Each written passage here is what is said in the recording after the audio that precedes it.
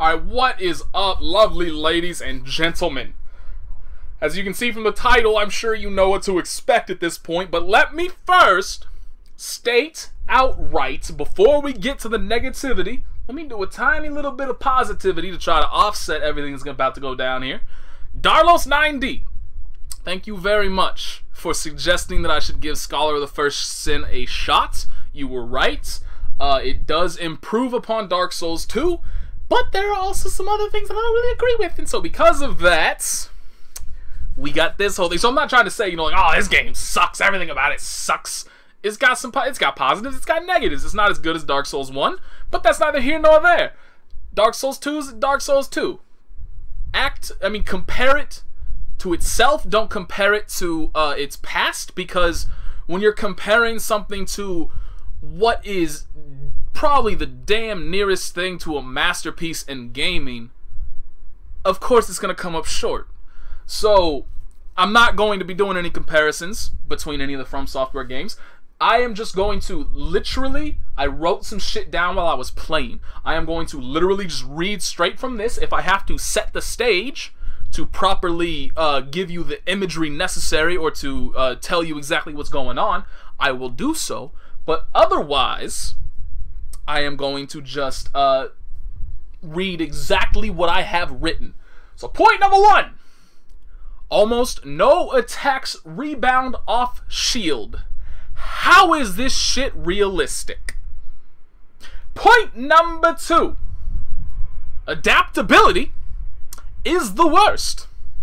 Point number 3. Now, I'll freely grant that this one is actually kind of not really, it was just an initial, very snap judgment on my part. I thought, like, oh, this is going to be exactly what the whole game is. Okay, you guys are really fucking smart. You guys are great developers. This is what you think is difficult, is just throwing more shit at you. So that's what I have right here. More does not equal better. And where that note came from is that if there's every single time I've ever played Dark Souls 2, I always make my way through the tutorial area, get to the main hub, Majula, or however the hell you pronounce it, and before I actually go to the places where you can move forward to progress, whether it be the Haida Tower or the Forest of the Fallen Giants, I always go around to that section where that, like, Scottish dude is chilling with the fake Moonlight Greatsword, and your way is blocked by one of those statues that you need to use one of those, whatever, fragrant your piece thing, whatever, fuck them. Those will be up quick. But so I always went there, and then you got to kill these two little dudes. There's some items around, you know, like I said, there's that NPC to talk to. So I just do all that shit first before I move on and actually go places where I can progress.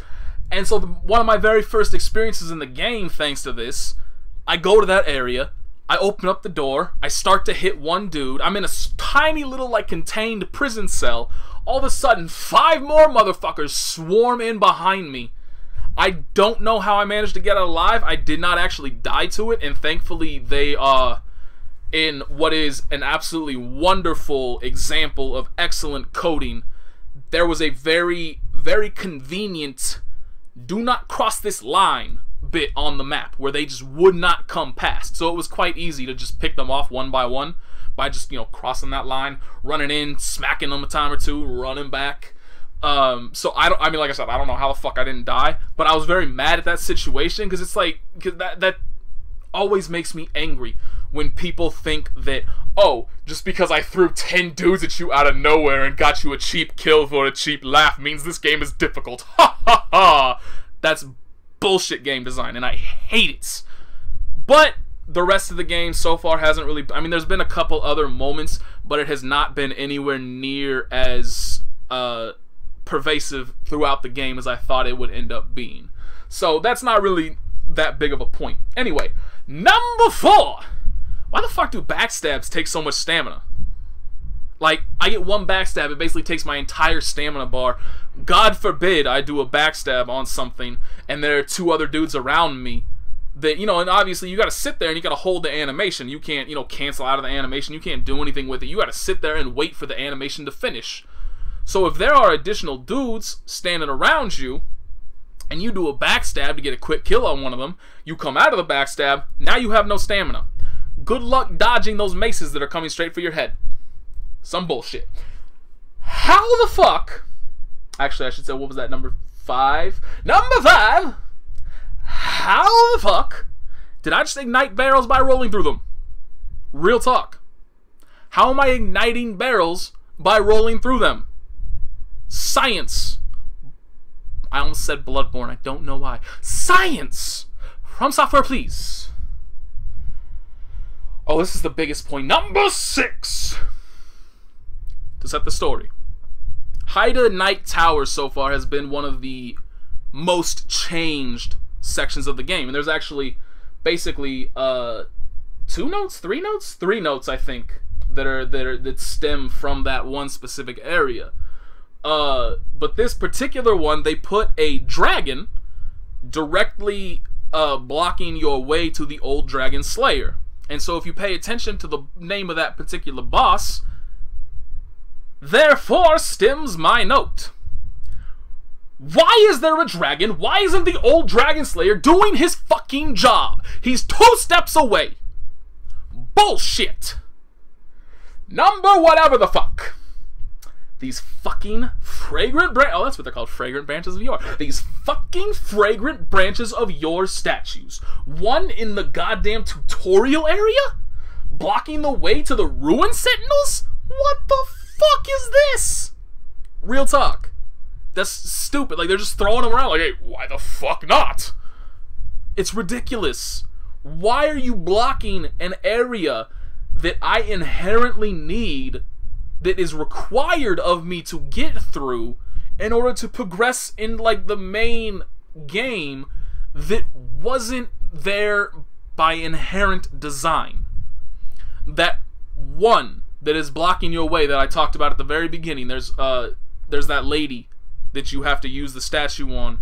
That is the only one that I am aware of that it was required in the main game in order to actually beat the game.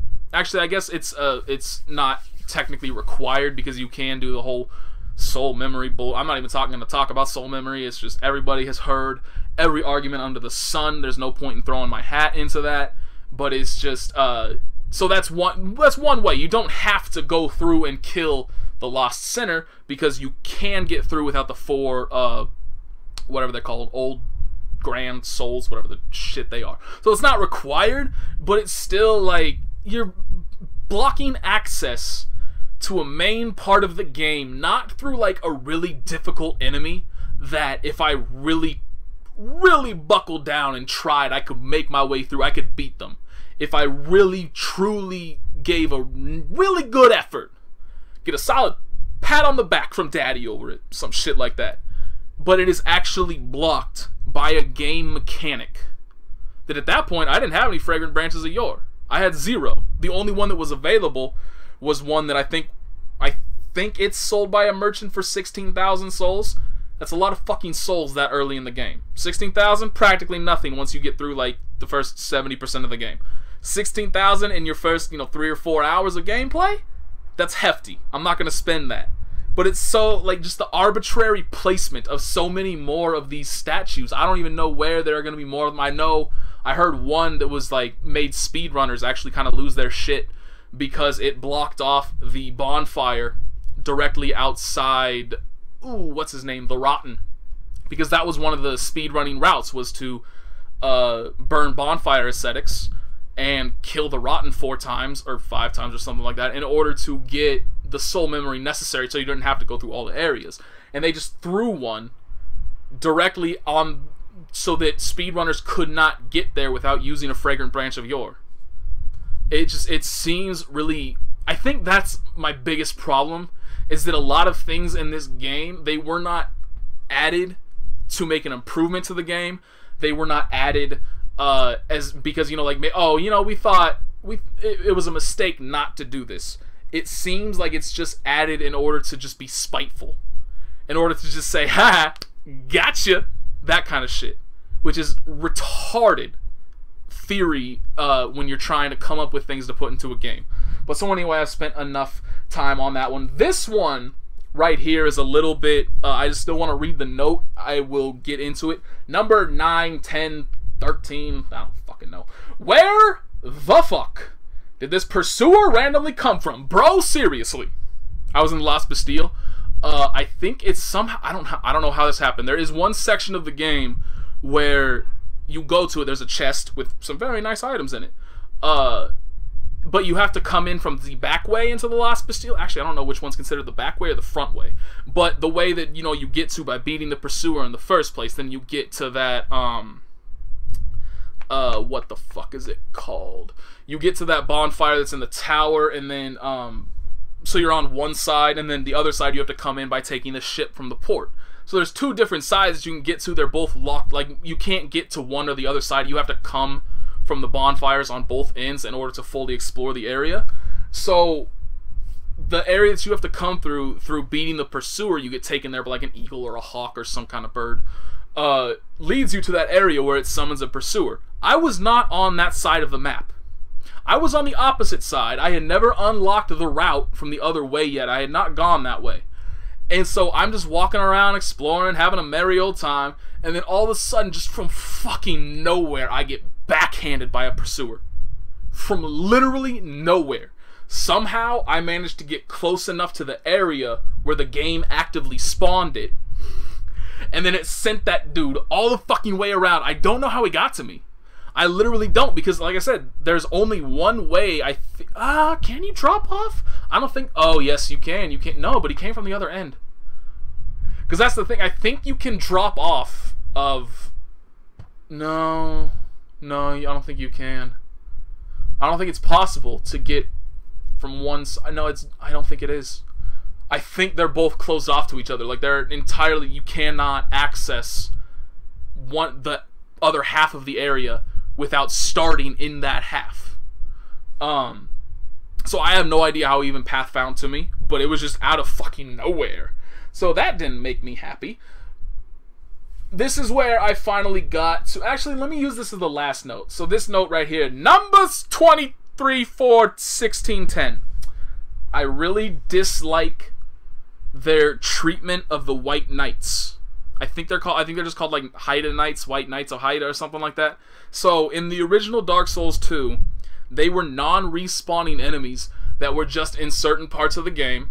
They had a 100% chance to drop, I think, whatever weapon they had, and maybe like a percentage chance to drop armor or something like that. I'm not entirely sure how their drops worked. I didn't really delve into it deeply enough to know, but I do know they always dropped a weapon. But they were at set points, so they didn't respawn. So the very first one you're likely to run into was in the Forest of the Fallen Giants. There was a second one in the Las Bastille. Third one was... I don't actually know what the area is, but I can envision it in my mind, but I can't remember what the area was called. Anyway, point being, I liked the idea of what that kind of represented. That, like, these are a lost order of knights. They don't really know. They're not doing anything. They're completely lost. They don't know what to do with their lives. You know, their king is gone. Who knows what's happening for them? Like, they are just devastated. They don't move. They don't do anything. The only thing they finally do is react to getting attacked. And that just kind of... That really was like a cool kind of thing to have in the game. And now it's just, oh, they're just regular enemies that are part of the Haida Tower, and that's all that it is. Like, they don't...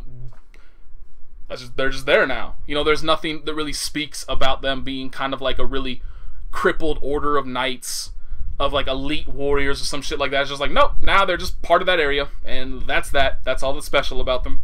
So that really disappointed me, because I really liked the concept of them previously, and now it's just like, fuck them, whatever. Fuck them. So here's the final note, and this is basically stems from where I have gotten to in the game right now. All I want to do is punch things, but the fucking hitboxes suck. God damn it.